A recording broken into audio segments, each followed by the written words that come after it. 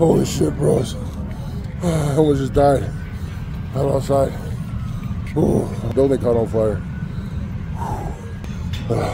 I was punching out my glass door. I like game. Thank God I'm alive. That's all. Oh, holy shit. Holy shit, bros. That's right on top. That's where I was at down there. Holy shit. These firemen are amazing. I think. Well, damn, bros. Sometimes in life, things happen that puts everything into perspective. So, yeah, as y'all saw, that was last night. Well, I don't know when you'll be watching this, but Monday night, Tuesday morning. Yeah, I guess it'd have been Tuesday morning. Yeah, the apartment next to me caught fire. I woke up. So I woke up around 4:30 in the morning, and I fell asleep in my chair, thankfully. But then I don't know how long it was. You know how when you wake up and you snuggle back in to fall back asleep. 10, 15, 30 seconds, a minute, whatever, the smoke alarm popped off. And I remember hearing like I could hear shit, next door, but I just assumed dude was like cooking or something, or I don't know. And so I got up to go out to the hallway to see what the hell was going on, to turn the alarm off. And man, as soon as I opened that door, that is the scariest moment of my life, man. It was a dark, black abyss of smoke. And instantly, the top third of my apartment was filled with smoke. I mean, it was instant. And then I was staring, and I stepped in it because there's a stairway. But then it was solid. And then I realized, no, I need to, and then I started thinking, thankfully, brain kicked in, like, no, need to call 911. So I closed my door and then ran to the living room, grabbed my phone, called 911, told them the address, and thank God, told them the address, and then, everything, and then they started asking me a bunch of questions, which I just was like, bro, I'm about to die if I don't get the fuck out of here. So I just put the phone, I don't remember if I dropped the phone, put it in my pocket, I don't know exactly, but anyways, because my window is actually, it's not one window, it's two little ones. And then there was a metal frame, and it's like solid metal, and then because it's like a sliding window, and I couldn't fit in the bottom one, right? So I knew I had to, so I just started smashing it with my hands. That's when my hands were all fucked up, and then I also punched out the glass, and I was just banging on that metal rod. It was just like wood on two wood panels, and then inside it was just like a solid aluminum alloy, I'm assuming. And I just was banging on it, and was just fucking my hands. It wasn't giving. And then I had that fucking treadmill, bro.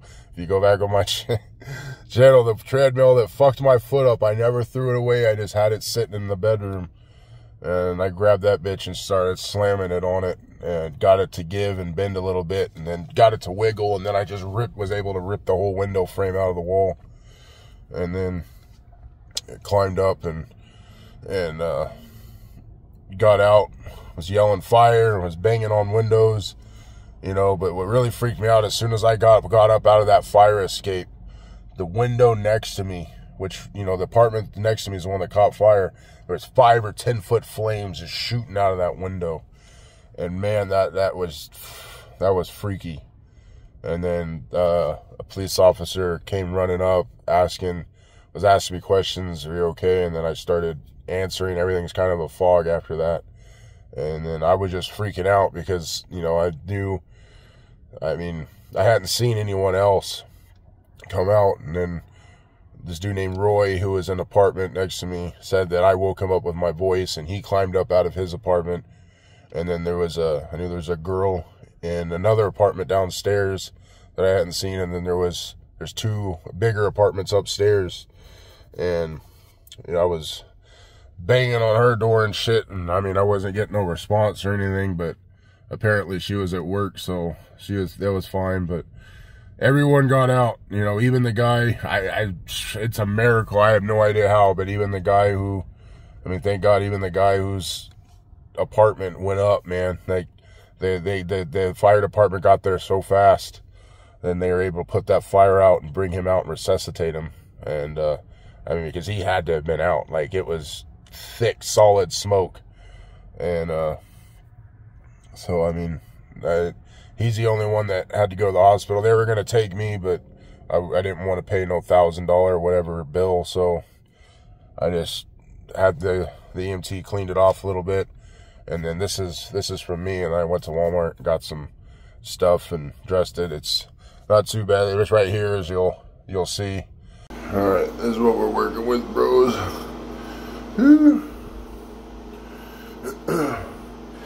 But there's a couple lacerations there, but that'll be all right. The main one I'm worried about, right there, but that flap of skin's already started to heal and close. I cleaned it good first, so we're gonna be good. So yeah, it's scraped, and there's definitely, I think, 3 total lacerations, but the one right here, these are the worst ones right there, because they're right on my knuckle, and there's an actual chunk, like, flap of skin, but I cleaned it real good, and my body heals so fast, just in the few hours from the time I cleaned it at a gas station just in the few hours from the time the EMT, you know, cleaned my wounds with saline and all that and wrapped the gauze around it, they had already started to close up. So that's good. I just cleaned them through with peroxide and everything, and then put some iodine on it, and cleaned it up good with saline solution, like a wound wash. And I was going to use some super glue, but decided since it was already starting to close on the end, I just left it, and then got it real good with iodine, and put some Steri-Strips and that adrenaline pumping. I mean, I would have smashed my hand into 1,000 pieces to get out of that fucking place. That was absolutely terrifying, bros. And unfortunately, I didn't really get any footage or anything. My brain just wasn't thinking that. Like, I was just thinking about, you know, everyone's safe and everything. And then also there was gas there, so that was in the back of my head. Like, we have gas stoves and everything, so, you know, you never know in that scenario. So yeah. And then the other chick finally, she woke up to someone, and something got her up, and then she ran out, and she ran up the stairs and out the front door. And yeah, and then, like I said, the absolute W, Minot Fire Department. I mean, you guys are absolutely amazing. That's literally the most terrifying thing I've ever seen, is that wall. It was pitch black, and it's just something it's not something you can ever, like, no one could ever describe that to me. You could never describe that to someone and have them understand how fucking terrifying that is. And I just keep thinking, like, for one thing, I'm never going to get that image out of my mind. When I first opened that door and that smoke just came in, and the adrenaline and the shit just fucking came out, you know, my body's flooded with that adrenaline, like, oh my God, I'm about to die. And then just looking in that black abyss of smoke, like, that, man, that's always going to be with me, and that just gives me the weebie-jeebies thinking about it, and just how, and it really, like, I understand now how people get caught, and also why you should never open doors. I mean, obviously, I didn't know there was a fire when I opened my door, but I can see why not opening your door, because there was no smoke in my apartment. I had no idea if fire was going on or nothing. And then as soon as I opened that door, that went from my apartment being just fine. Well, obviously it wasn't just fine, but in reality, but seemingly fine, to top third of it, just a thick wall of smoke and just gaining quick. Like, every second, smoke's just pouring in there. And then, man, I inhaled. I took one big gulp, right, when that whoosh, and I was, you know, and I got a big lung full of smoke, and then I'm just sitting there thinking, like, oh my God. And I, you know, dipped down and got out of the smoke. And so I only got one big lung full of it, but, man, that,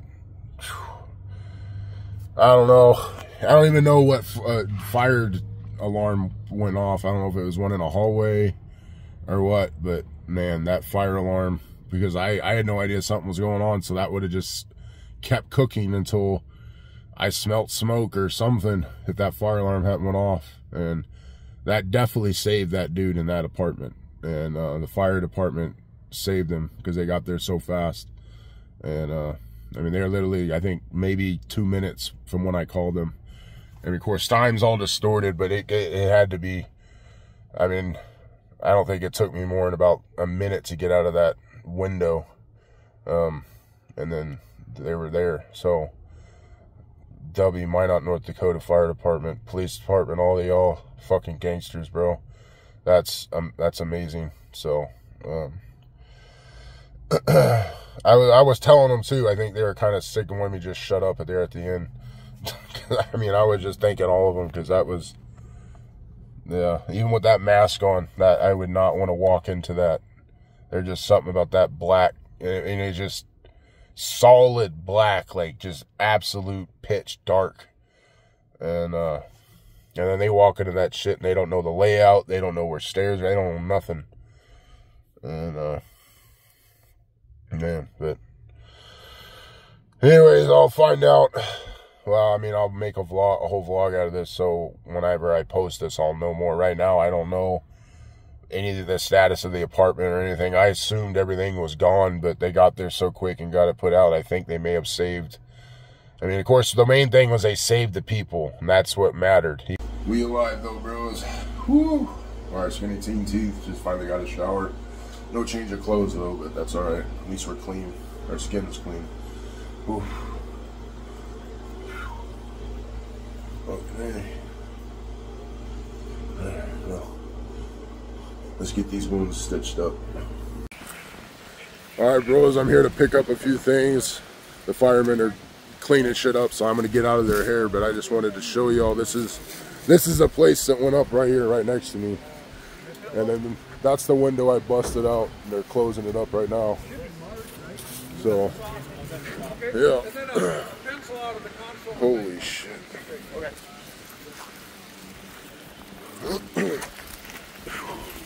These firemen are amazing. They are here in not even just a couple minutes. Oh. Alright, we're seeing. This was just completely solid black, full of smoke.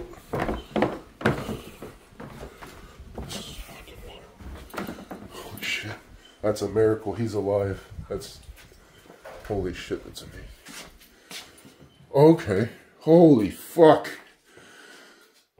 Okay, I thought it was gonna eat through the walls. Oh, that's just a little bit of smoke smell. Holy shit. Okay, cool. And can I give you a hug? I mean, yeah, man. Thank you.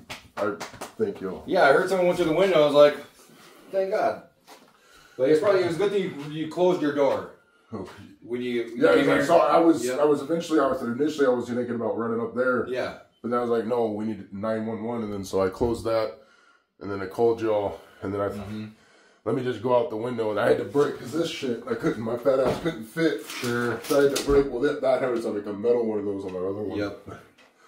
Yep, it was a good thing you closed the door when you saw you did not go that way, because, yeah, it probably came in here then.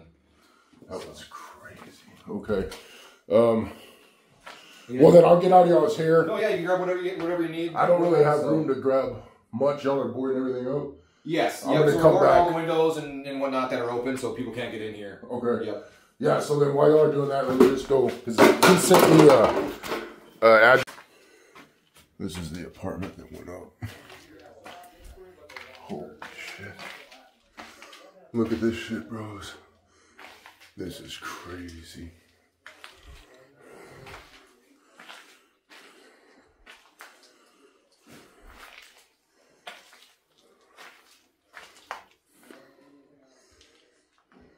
Fucking bedroom. That's fucking wild. That's right next to where I sleep. Holy fuck. Holy shit, bros. Well, we're in our temporary abode. Oh, man. I mean, all we got's a camp chair, but That'll work. I should be able to get some sleep on this thing. Tomorrow I'll figure out what else we're gonna do. I don't know. My furniture may be toast, but I'm gonna figure that out tomorrow. I just wanted to get the essential things, and yeah, I'm worn out, and so it'll be a rough few weeks or whatever, but we'll do. I mean, I ain't even tripping. Like, anytime anything even remotely that would annoy me, I just, bro, like, it's, like, I don't even, it's, a day like this just puts so many things in perspective, and you realize how petty so many things are. So, always looking for the positive.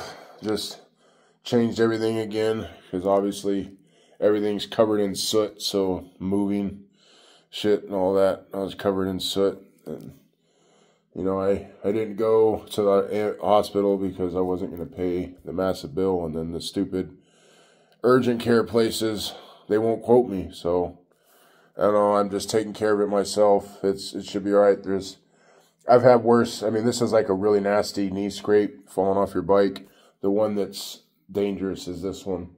I mean, there's a pretty big flap of skin, but it's already started to seal, and it's not hot. I'm just paying attention to it. I mean, if it gets hot and then painful, I'll tell you. And of course, there's so many little cuts on here, you don't realize until you wash your hands.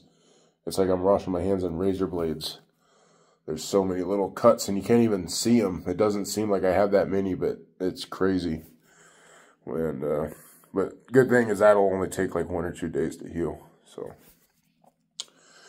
keep an eye on this one. I got Steri-Strips and all that. And, I mean, shit, yeah, you can read. It still hasn't completely sealed. It's still bleeding through the gauze, but it's all good. And that's gonna be, we obviously gotta clear everything out of that apartment, the whole everything, so the ServPro people can come in there and start working on it for the owner and all that.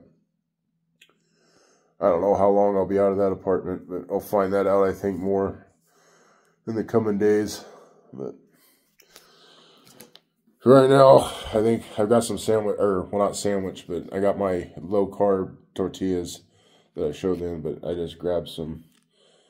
I just grabbed some of these at the dollar store, and then I got this out of my fridge because I had a shitload of these. Yeah, it's not the most nutritious dinner. I haven't eaten at all today, so that's all the fasting's coming in handy. I was perfectly fine all day, no food, so.